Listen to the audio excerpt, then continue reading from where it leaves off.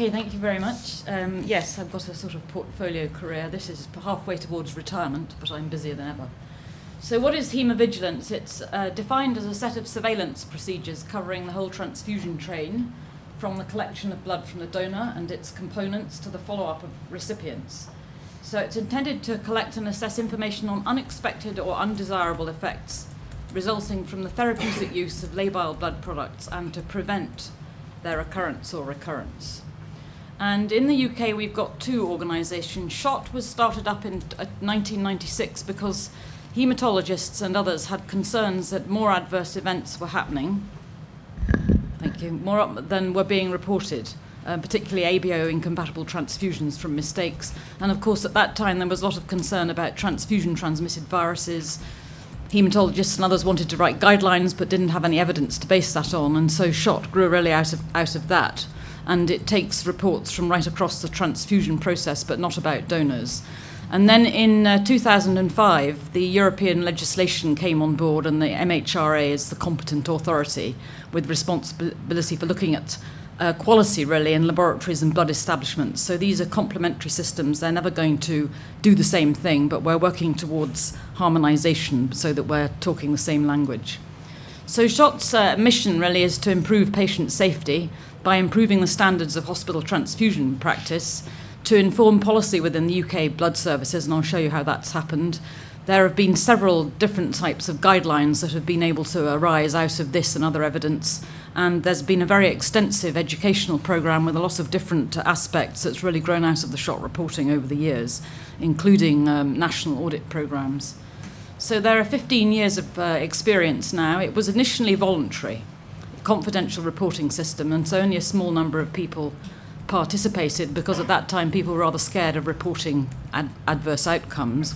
We're learning to try and do more of that. And it was voluntary, but now several of the quality schemes require hospitals to do reporting to SHOT. It's part of the CPA requirements for labs, for example. And it's now web-based, so it's much easier to collect the data. And every year we have a symposium, which is on July the 5th this year in the Lowry Centre. And we publish an annual report, which I'm currently in the middle of writing for last year. We're funded by the UK Transfusion Services, 4 of them. That's Scotland, Northern Ireland, Wales, and England. And we don't report on donor events. So over the decades, participation's gone up. So when this originally began, do we have a pointer? Yes, we do. Yep. Only 22% of organisations reported a very small number of reports. But by last year, we've got 98% participation and a much greater number. But I want to draw your attention to this, that every year, about a third or more of the reports we get are near misses. They're events that could have gone on to cause catastrophes, and I'll show you something about those. But it's very good. 98%, it's very odd that we've got 8 hospitals with quite big transfusion activity that don't report anything. We don't believe it. And so if we look at the cumulative data, I'm sorry this is a bit small, but we collect reports about cell salvage. There isn't really autologous transfusion as it was understood. Transfusion-transmitted infection, transfusion-associated graft versus host disease, which has disappeared, post-transfusion purpura, acute transfusion reactions, that's a biggie, about 30%. Transfusion-related acute lung injury, which is going down for reasons I'll explain. Hemolytic transfusion reactions. Transfusion-associated dyspnea, a rather ill-defined category. Transfusion-associated cardiac overload, which I'll come back to. And then a whole raft of mistakes. Mistakes with anti-D, mistakes in handling and storage, transfusions that were inappropriate and unnecessary or delayed, and this big one here, incorrect component transfused. Okay, so we have the so-called physiological or pathological reactions, which is why you watch people when they're having transfusion, because they may not be predictable. So you shouldn't go away and leave them without watched. And then there are some in the middle, and it might include some of these, where they might be preventable by improved practice and monitoring, especially transfusion-associated circulatory overload. And then there's a big group, which is about half all the reports, which is adverse events caused by mistakes. So if we look at the progress over the decades, we can see that at the beginning we had a small number of reports, but 12 deaths from transfusion. The number of deaths has gone down, but it hasn't disappeared in the face of an increasing number of reports, which is good. And so we look at the percentages. In the early days, a third of everything was deaths or major morbidity, whereas now it's only 6.6%. So we're getting more reports, but fewer serious events. So we've had a reduction overall in the mortality and major morbidity, which means perhaps it's an effective system. People are reporting what's happening. There's certainly been a reduction in ABO-incompatible transfusions, but they still happen. There were 12 last year. Those are all potentially lethal events that shouldn't occur. And it's on the Department of Health list of never events, and it shouldn't happen. I'm very alarmed to tell you that the NHS-LA are thinking of taking transfusion off their risk list, and that's because there hasn't been much litigation, but it's certainly not, we're not at all happy. Because sadly, where are we now? We're still back to basics. Mistakes are about half of all the reports are shot every year. And the reports that are made to MHRA are also related to human errors, people not following basic procedures about the patient. So it's quite simple, really. You have to identify the right patient and label the sample correctly. You have to make sure the laboratory is performing the correct procedures and choosing the right component to issue. And then it needs to be given to the right patient. And you'd think that we can all do that properly. But oh no. And part of it's because we make assumptions. We assume that the person who did the thing before us has done it right. And that's happening all the time. Assumption is a very dangerous word in medicine. We have to make some, but we shouldn't make more than we have to. And in 2006, the National Patient Safety Agency, which is disappearing, produced this safer practice notice and really required all trusts to try and introduce training and competency assessment, and to make sure that at the time the place where you can catch a lot of mistakes is at the bedside. Is this the right patient and the right unit? Not checking it against the case notes or the compatibility label or by the bed number, all of things which are reported because it might be wrong. And these are clinical incidents of wrong component transfused. It's not very many, but they're still happening, and every one of these could be a very serious problem. And it hasn't changed all that much since the introduction of the SPN 14 notice. This is a cumulative graph. I just want you to get the size of it. These are sort of stacked up what the mistakes are. Wrong components, inappropriate handling, inappropriate and unnecessary transfusions, and then at the bottom, the blue bars are the incompatible ABO transfusions as a consequence of that. This is special requirements not being met. That's mostly not giving people irradiated products when it's indicated, and so on. But we're not getting rid of all these mistakes that are happening, and we shouldn't be too complacent. And if we look at wrong blood in tube, this means that the blood in the tube isn't the blood of the patient you think it's from. And we look at 2010 and 2011, we've only had here 3 incorrect components transfused, or 5 in 2011, but there's a 100-fold increase in the events that could have happened, because that's the number of near misses where it's been identified before the patient was cross-matched or before the unit was given to the patient. So quite a high incident, and it may be actually that there's an even greater number because this has got a certain definition that may not include. It means ones that have got as far as the lab, not ones where they recognised on the ward they'd taken it from the wrong patient. So it's a warning, really. And I just want to give you an example. This was a cardiac patient, so I thought it was topical. Patient A, blood group O, was transfused 2 units of group A positive blood. That's the one you don't want to do, because his antibodies, anti-A, reacting with these units of blood, that's the scenario for renal failure, death, and all the rest of it. So on arrival in ICU, he got 2 more, and it was following transfusion, he actually had evidence of hemolysis with an inappropriate fall in hemoglobin. Another reason why your post-operative hemoglobin might fall faster than you think. A rise in his bilirubin, he had to have a complete replacement transfusion, and he had a more extended stay in ITU because of renal dysfunction, but he survived. And then when we went into this, the 2 patients were sampled at the same time in a preoperative clinic, and the nurse got distracted while bleeding the first patient and transposed the samples. Didn't complete it at the bedside, and then patient B's mislabeled sample was detected because when it got to the laboratory, he had a different group historically. But patient A had no historical group, so there was no way of picking us up, so he got the incompatible transfusion. So one from the same incident, one's a near miss, and the other's a potentially lethal event. So one of the things that's absolutely key is making sure that you've got the right patient. And even in outpatients, you can call for Mrs. Smith, and somebody else thinks they've heard their name, and they come into the clinic, and if you don't check you've got the right patient sitting in front of you, you might have the wrong one. And the most extreme example of that I know was a patient who came in and appeared to have gone from 80 kilograms in weight to 40, I exaggerate slightly, but you get the idea, in a few weeks. And the doctor said, "Oh, Mrs. Smith, you've lost a lot of weight," but of course it wasn't the same patient. So it's dangerous to make assumptions. We're trying to encourage patients to make sure doctors and other people in the clinical scenario know who they are. And I'm becoming a believer in checklists. I've recently read the checklist manifesto. We've put together a transfusion checklist because people are not doing the checks. So just to move on to the pathological reactions, the ones that may not be preventable, and I just wanted to illustrate a few of these, that transfusion-associated GVH has been pretty much eliminated by leukodepletion, even though we have 780 patients over the last decade who didn't get irradiated products. None of them have got this disease, which was prevalent before leukodepletion.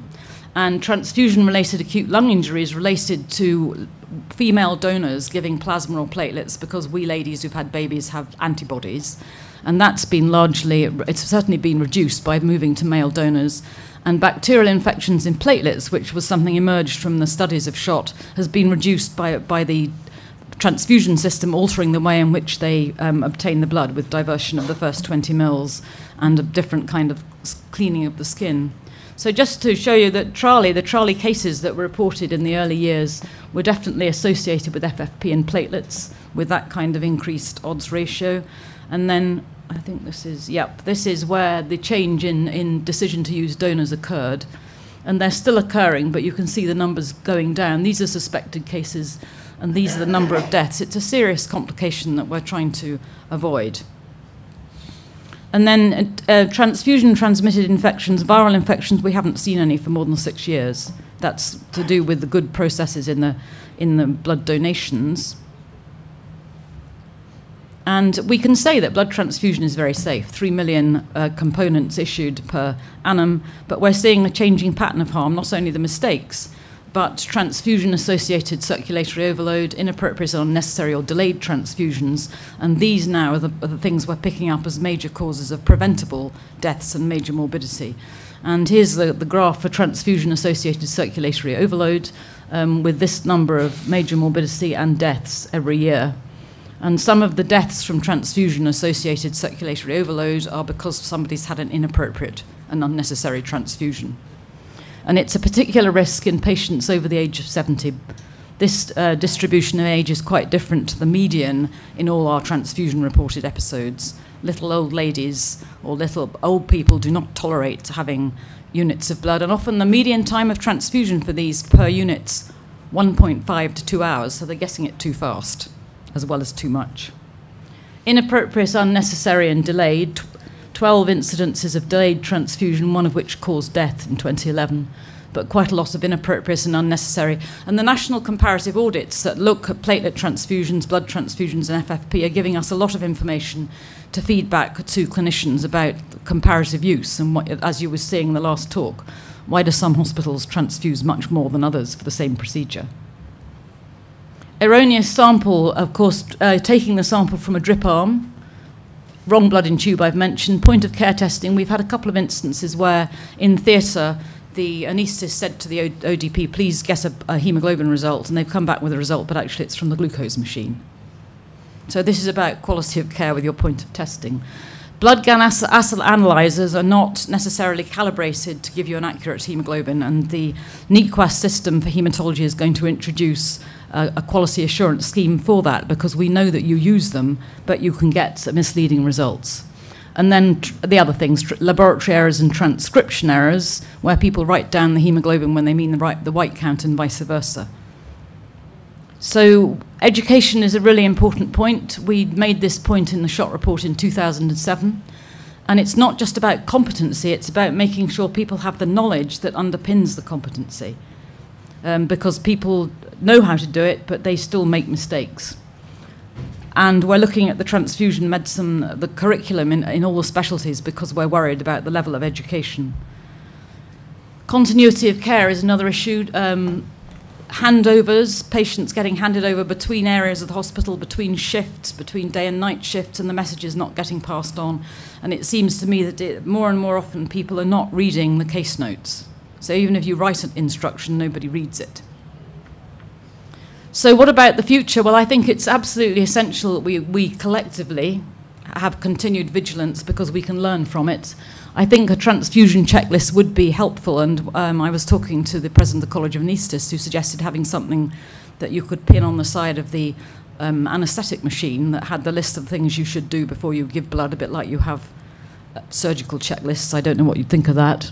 We are introducing the lots of mistakes with anti-D, which doesn't really concern this audience, but you know, wherever we humans can make a mistake, we will. Monitor adverse events from new treatments. Should we be doing this as SHOT? Should we be looking at adverse events after PCCs? Because nobody's collecting that data. Nobody's collecting possible adverse events after fibrinogen concentrate, which you've already mentioned today. Would you report them on the yellow card scheme? That wouldn't really work, and it wouldn't go through the UK Haemophilia Doctors Association because they're not being used for that. So we're wondering about whether we should do that. And we're changing the structure of our report slightly because we think we're talking to ourselves a lot of the time. Lots of transfusion people read the SHOT report, but do you read it? That you might be more interested if I came to you and said, okay, in cardiothoracic surgery, this is the list of incidents that occurred in 2011. And so I'm now starting to break it down and look at it by specialty because I think you'd be more interested. So I think haemovigilance is effective. It's improved transfusion safety in a number of very practical ways, and all the things that have grown out of it. There is a reduction in preventable deaths and some improved practice, but we're not really satisfied with it. And we certainly would, we would have new plans to go forward. I welcome any ideas that you have. And so, of course, this is not particularly my work. I've only moved into this in the last 6 months and find it absolutely fascinating. And these are some of the people who are responsible for analysing the reports. Helen Allen analyses the paediatric reports. And Hannah Cohen, who's a consultant haematologist in London, has been a very important influence. And Lorna Williamson, who's the medical head of the NHSBT, it was really their idea to start it up in 1996. So thank you for your attention.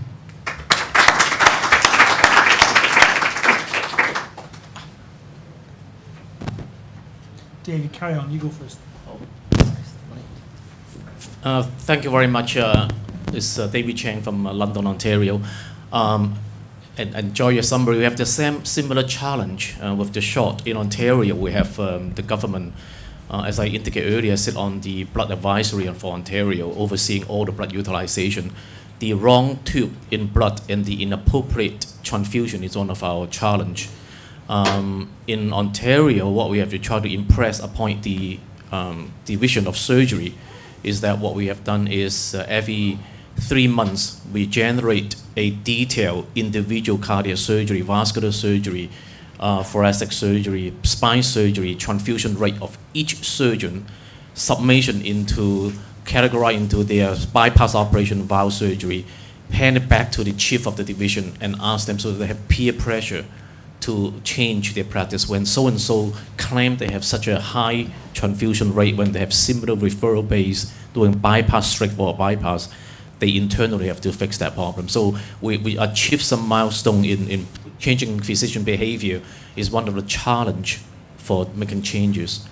We still have challenge though with the wrong blood in tube because we found out the majority of those places are in a very busy hospital area, like in the emergency department, in the ICU setting when the patient is unstable, when they have 2 patients coming in from the OR, one is crashing, the other patient on the other bed is trouble. You ask for blood, that's where the mistake. Yeah. I don't know how we can do that. We are looking at the barcoding. We haven't reached that yet. Do you have experience with barcoding, and is that a good thing to do? There's certainly been a very strong recommendation to getting away from the human beings and using IT systems wherever possible. They're expensive, so they haven't been taken up across the hospitals in the UK in the way that the transfusion people would like. The other problem with them, though, is people then get overconfident in the IT systems and they override them, so that's not the perfect solution either, but it's certainly a step in the right direction. Could I just ask one final question? And this is really why I think it's great that you're here today. because as a practicing cardiac surgeon, I have never completed a haemovigilance report or reported it to our transfusion specialist, simply because cardiac surgery, almost by definition, excludes the diagnosis of TRALI, TACO, TAD, pyrexia. There's always a caveat in these definitions that, you know, where a cardiac cause or any other possible cause like cardiopulmonary bypass has been excluded. So in actual fact, haemovigilance is not something that we're really aware of in cardiac surgery, because you can always say, well, they had a big operation, that's why they're not breathing very well. It's a good point, and actually within our classification of the pathological reactions, with the lung-associated ones, TRALI, TAD, and that whole group, there's quite a lot of discussion and movement of the reports between the different categories, because it's very difficult to tell.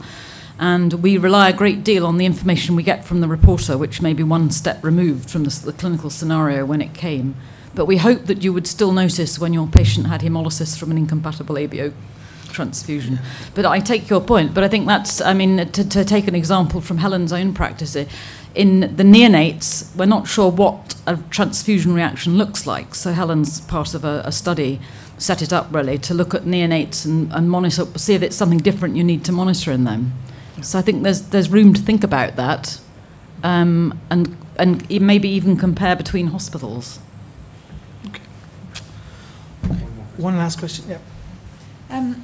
We spend a lot of time getting irradiated blood for what we perceive are high-risk neonates, and in fact have been known to delay lists when we haven't got the appropriate product. Should we stop doing this? Is it a waste of time now? It's not up to me to say, of course. I did a presentation day before yesterday at the British Society of Haematology, just drawing attention to the number of missed irradiated products, because it looks like leukodepletion makes it very safe. But I don't think the National Blood Services are going to go that far, because in their quality assurance about leukodepletion and the number of lymphocytes, I don't have the data, but they don't guarantee that 1 or 2 units don't slip through with more lymphocytes than they should have. And so I think it's a balance of risks. I mean, when you say infant, you mean infants with DeGeorge syndrome and that kind of thing? Yeah. Or unknown, you know, infants with truncus abnormalities. Because I suspect most of those, and I'm speaking without representing anybody except myself, I suspect most of those don't. And it was when I was a paediatric haematologist at Old Hay, it was the same thing. Do we or don't we? And maybe that's, you know, that should be a subject of some other, or maybe we should have a look. We haven't had many of those sort of things reported, though, have we, Helen? No, I mean, there are missed radiation, but not particularly. But nobody's seeing, thank goodness, transfusion-associated GVHD. The problem is that that's a lethal complication. And so if you have one, because you missed it, it would be tragic. And I don't know what other countries do. I'm going to find out next week.